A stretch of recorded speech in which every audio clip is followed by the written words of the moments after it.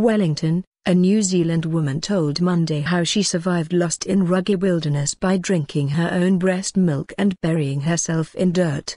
Susan O'Brien was taking part in a grueling 20-kilometre (12.5-mile) run in a forest south of Wellington on Sunday when she took a wrong turn and became disorientated.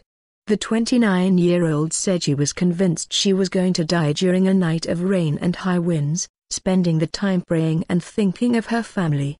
Dressed in only light running gear, O'Brien said she scooped out a hole to keep warm and fed herself with breast milk.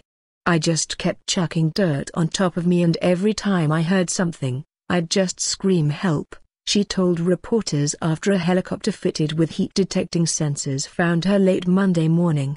"One thing that helped me, I'm breastfeeding my baby, so I had a bit of my milk because I thought that would help me keep going for energy,"